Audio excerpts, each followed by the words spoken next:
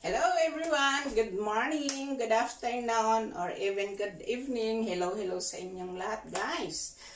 Bago ang lahat sa ating mga subscribers, kamusta sa inyo ang aking mga supporters? Guys, please don't forget to subscribe and like and watch the video of Mheldzcuisine guys, so that ang Mheldzcuisine will give you always a smile.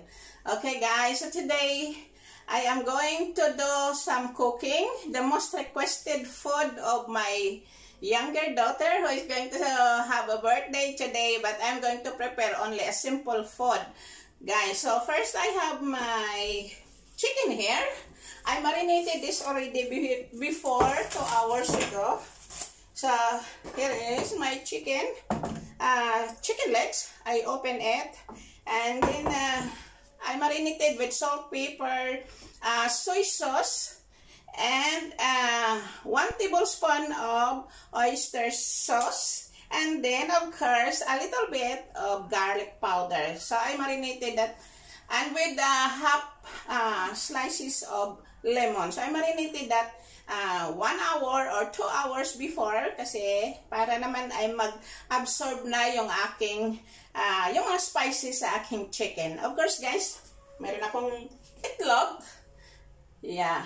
And then may flour tayo. Ayan. So that is ready now. I have my oil here which is already almost ready. It's warm already. So first I have to add a little bit of salt to my egg. Ayan guys. Salt and pepper guys. So just maybe 1/4 teaspoon of salt, and then black pepper. Here's guys. Ayan. And of course yung ating flour also, lagyan din natin ng salt and then pepper para magkaroon naman ng taste yung ating flour. Ayan guys. Yeah, I will add salt also. Ayan. And then haluin natin para halo yung salt and pepper sa ating powder. Ayan guys. And of course yung egg natin, haluin din natin guys. Ayan. I-mix ko na.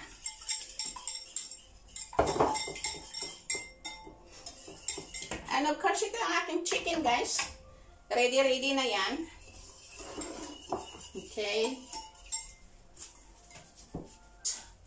My oil is ready, so I have to start now to my fried chicken. So first, i-dip ko muna yung aking chicken sa itlog. Ayan guys. And then dito sa ating flour. Ayan guys. Kailangan ikot natin ng maigi. Ayan. So ibalik natin sa itlog. Ayan guys. It will be very crispy. Ayan guys. So ready na? Okay. So the same system guys.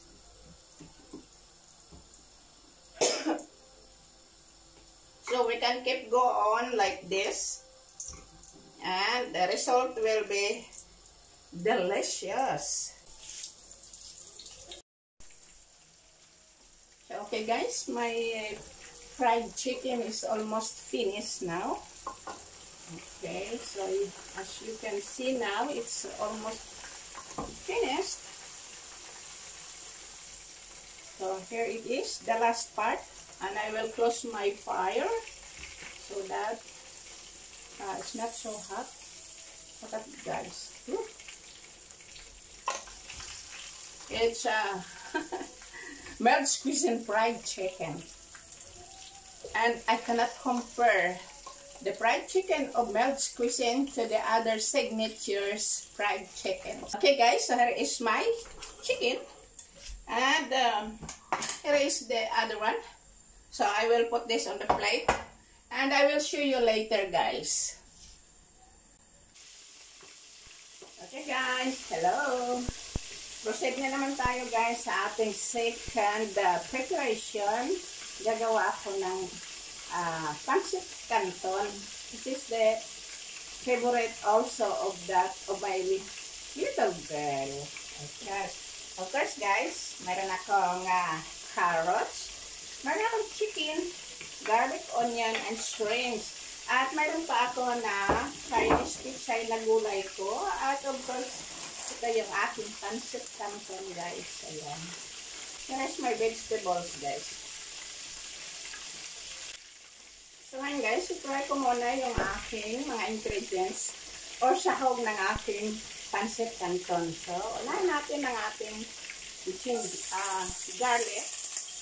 Ayan guys. And then, onion, of course. Igisa lang natin ng slowly. Para hindi madaling masunog guys. Ayan. Okay.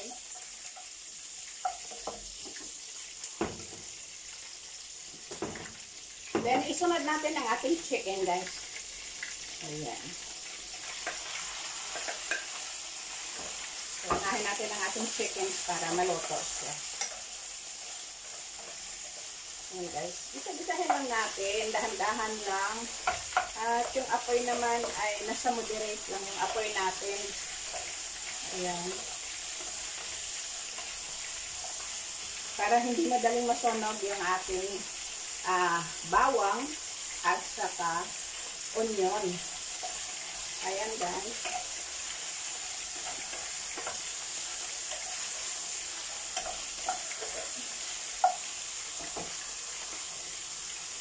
So ngayon guys, isunod na natin ang ating carrots. Ayan. Ipahuli muna natin yung ating shrimps kasi madali lang maluto. So unahin muna natin ang ating carrots guys.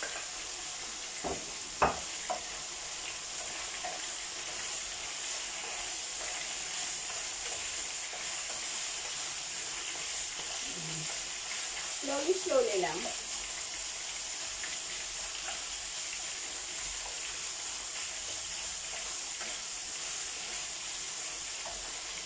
So ngayon lagyan natin ng kaunting pepper muna. Huwag natin lagyan ng asin kasi gagamitan natin ng soy sauce. So para mamaya na lang dagdagan ng asin kung halimbawa na kinakailangan. So ang lagay ko lang muna is pepper, fresh pepper.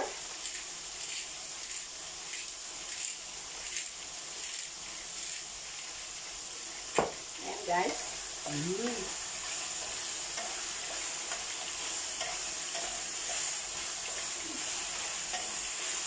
So, ituloy-tuloy lang natin ang pagluto ito, guys.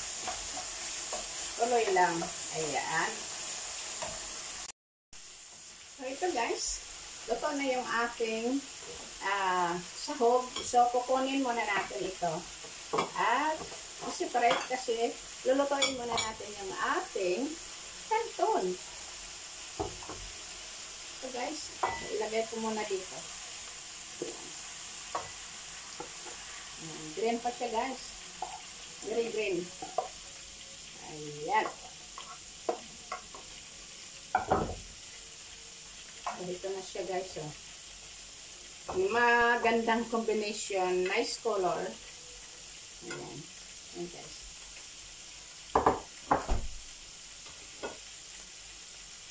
So ngayon, dagdagan natin ng tubig yung ating frying pan para sa ating pancit canton. Balilagyan ko siya guys ng 2 cups kasi yung canton natin ay naga-absorb ng tubig. Ayan.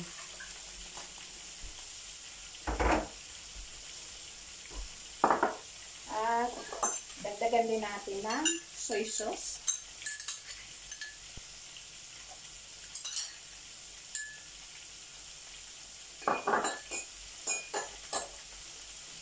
Of course, a little bit of garlic powder.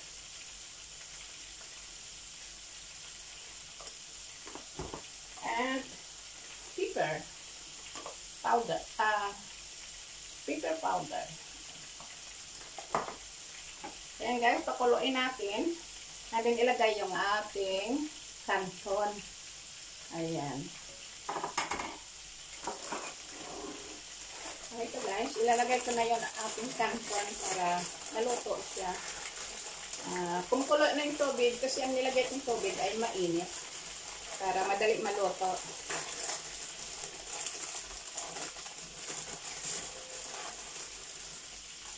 So, ilagay na natin guys kasi kumukulo na yung tubig ko.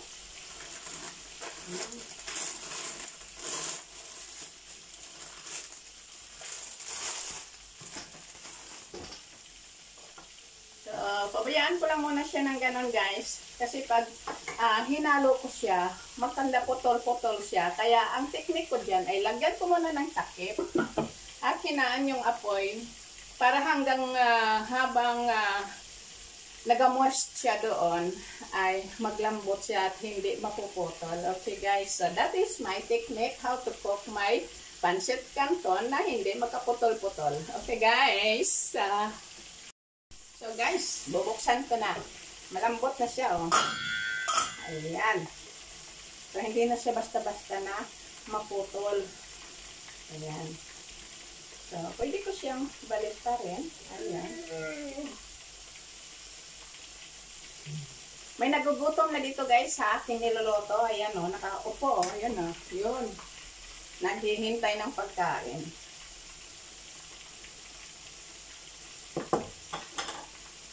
So ngayon guys, ibalik ko na yung aking vegetables.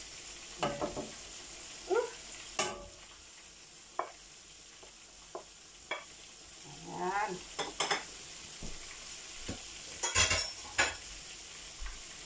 So, almost ready na yung aking pancit canton. Ayan guys. Lakasan ko ng apoy para madaling mag-absorb yung aking tubig sa pancit canton. Maya ko na siyang haluin ng maigi, guys. So ito guys, yung aking pancit. Ayan. Natutuyuan na siya, oh. Ayan.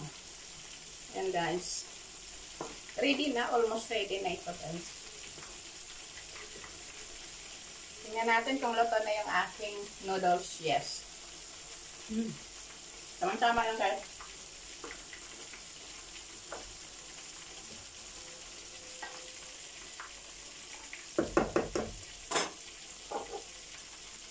So medyo kulang pa guys yung kanyang asin. Dadagdagan ko ng soy sauce.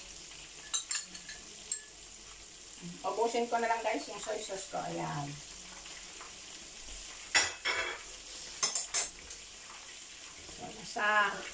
In good condition na guys. Ready to eat na.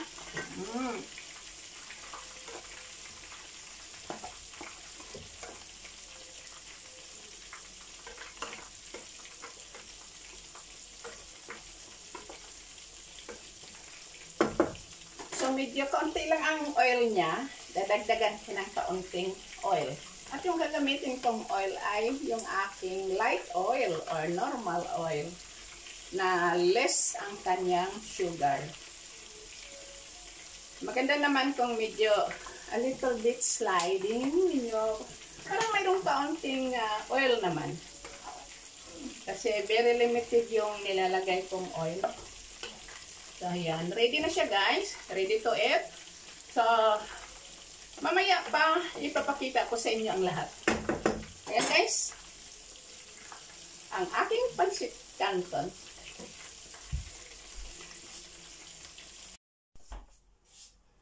So, okay guys. So, ang susunod ko na naman ngayong lulutuin ay yung aking dessert. Ito guys ay dessert native na my favorite dessert when I was still teenagers. And I love to do this always. And it's very easy. So, here is my ingredients, guys. I have this two kinds of flour. This is rice flour. And this is the glutinous rice. Rice flour, guys. Glutinous rice flour. So, I will use both of them because if it is only glutinous, then it's very sticky. So, I will mix them together. And I have coconut milk, of course. And you know guys, I have my bukayo. Came from the Philippines. Bukayo, so that I can do some dessert. Sometimes that I really love. So here is guys. Okay. So first, I have to combine this half and half. Half of the glutinous rice and half of the rice powder. So they are half on half. Oh, sorry. I am having a shower with my flowers. Okay, so I will combine the two of them. Yeah. So I will mix them so that they will be even. Yeah.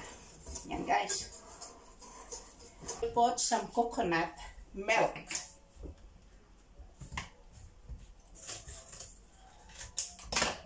But unti-untian ko lang guys na ilagay kasi baka masobrahan na very soft siya, maraming tubig.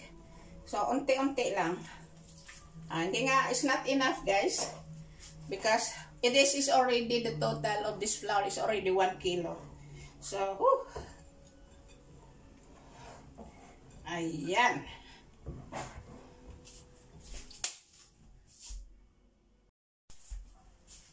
So, okay guys. Since nakulang ang aking coconut, dadagdagan ko siya. Kasi, dagdagan ko rin ang coconut milk. Ayan guys. Para masarap siya guys.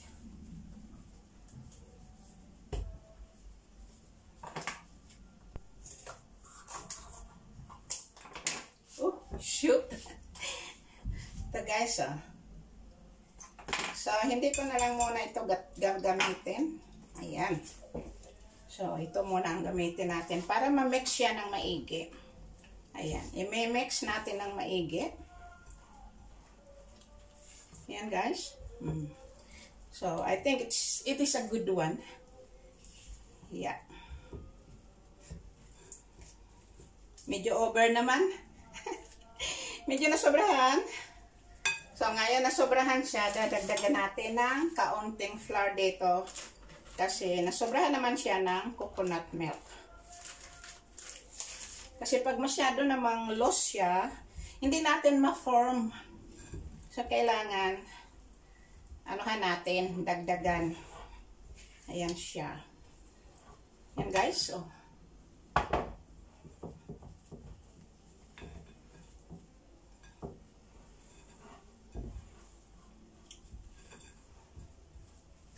So, haluan natin ng maigi para maging even, walang bilog-bilog. Ayan.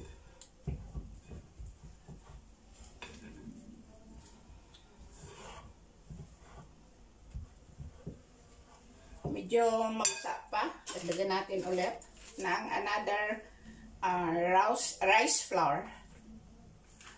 Okay. Ayan. Kasi pag mas maganda kung exact talaga ang kanyang yung pagkabasa niya. Then, maganda ang pag-form. Ayan guys. So, okay na siya.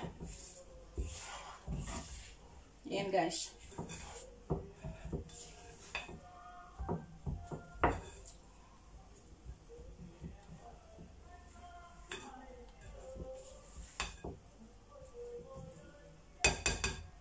So, ngayon kakamayin na natin guys.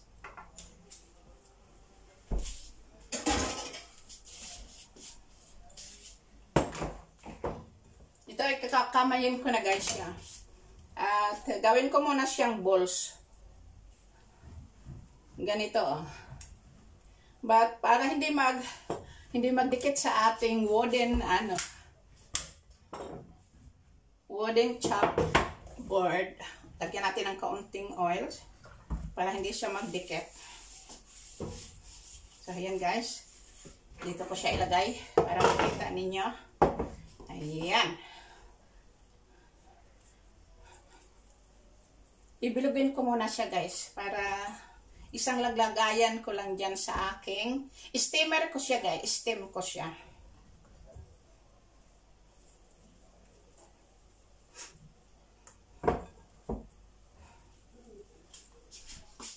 Hello, hello sa lahat dyan.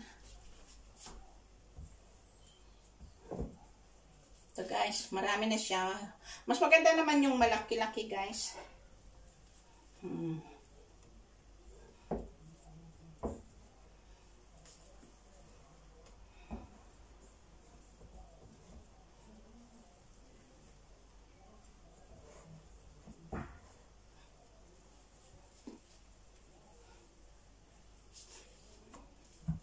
So, ito yung aking steamer, guys.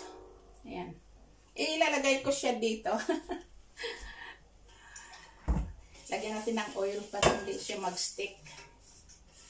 Ayan, guys, oh. Ngayon, lagyan ko siya ng buho. Ito, guys, oh. Ayan. Okay. Napakita ko sa inyo guys kung paano ko siya nilagay. Na mayroon siyang buho.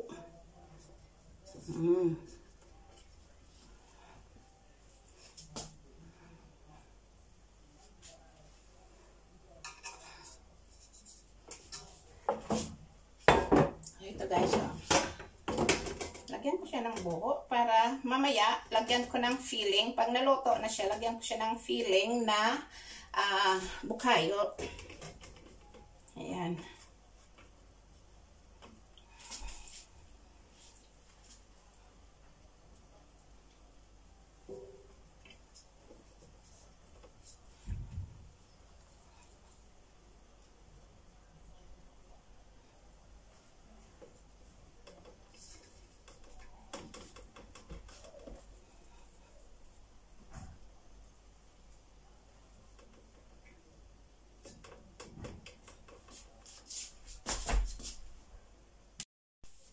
So, ito guys, lagyan ko na ng filling yung aking ginawa. Ito. Ayan.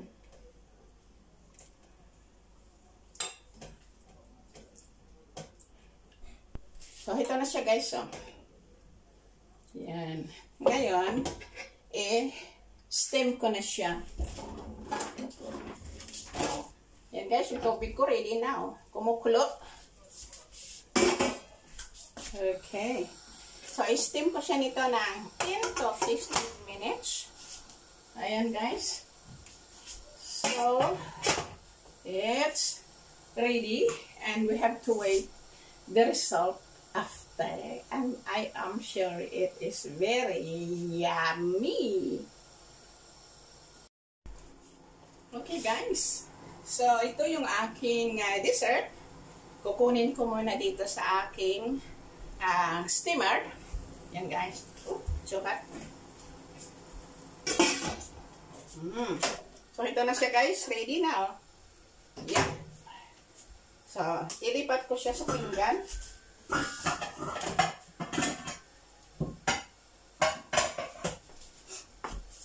Ayan guys. May tagakain na ng aking niluto. Wala pa yung celebrant. May kumakain na. Oh. Tingnan niyo. Hindi makapaghintay. So, ito guys, oh. Kunin natin. Oops. Ayan guys, oh. Okay. So, ilagay natin para yung isa naman ay mailuto ko.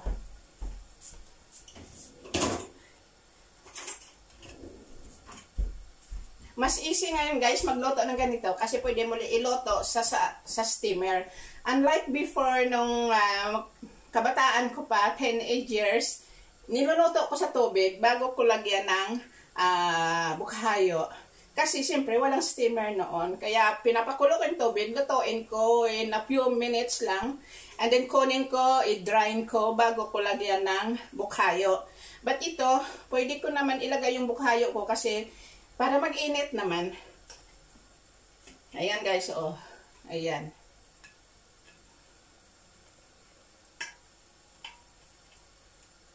So, oh.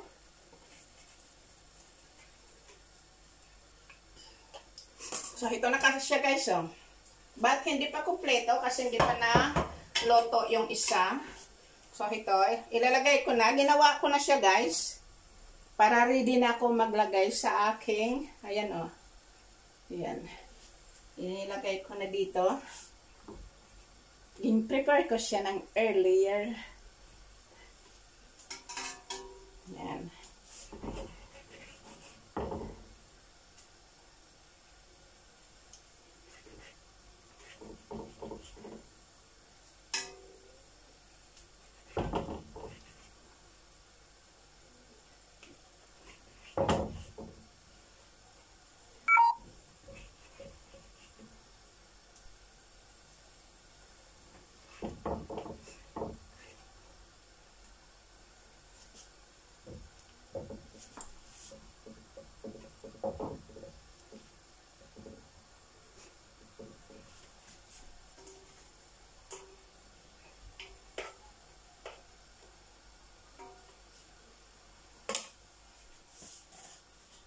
Ayan guys,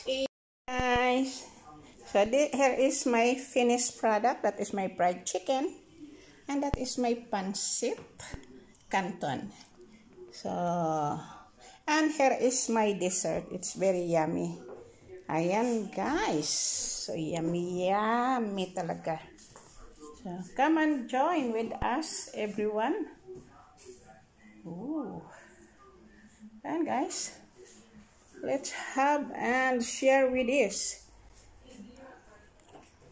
Maraming salamat sa pag-watch ninyo ng aking video. Please subscribe, share, and watch my videos, guys. Because we need that, and then we can help to other people also. Okay, so thank you so much, guys, and thank you for watching. Ingat kayo dyan. Bye-bye.